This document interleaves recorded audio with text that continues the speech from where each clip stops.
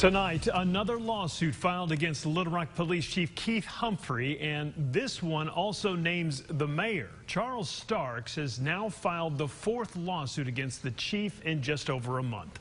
Good evening, and thanks for joining us for Fox 16 News. I'm Kevin Kelly. I'm Donna Terrell. You might remember Starks was fired by the chief, then got his job back after a judge ruled he was wrongfully fired over a shooting that was justified. Our Susan O'Corey live tonight with details on this lawsuit. Susan.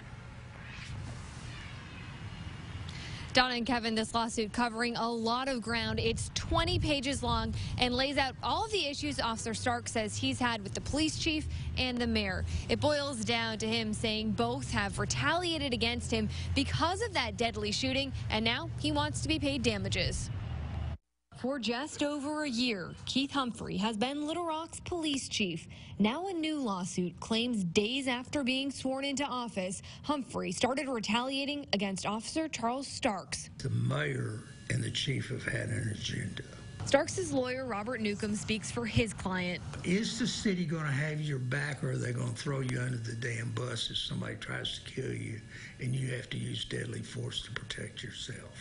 Their lawsuit claims everything points back to February 2019, when Starks fired his weapon, killing a black man. That same day, the suit claims Mayor Frank Scott Jr.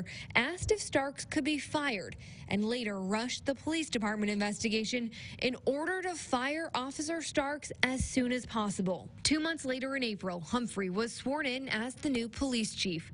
Just 3 days later, this letter was sent from the Pulaski County prosecutor to Humphrey, saying Starks' use of force was justified. In May, Starks was fired from the department. He fought that decision and lost to the city's Civil Service Commission.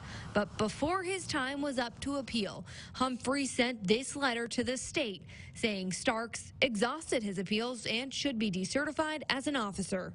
At a minimum, it shows incompetence. Starks did appeal and was ultimately reinstated in January 2020 as an officer by a circuit court judge. Since he's been back to work, Newcomb says Starks keeps being retaliated against. And I had to threaten a second time to sue him when he was working in accreditation. Everybody had a car but him.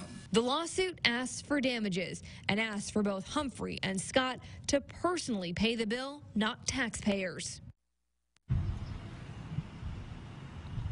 And I did reach out to both the police chief and the mayor. Both declined to comment. A spokeswoman for the mayor tells me she believes the mayor hasn't seen the lawsuit and also hasn't been served. Live in Little Rock, Susan O'Corey, back to you.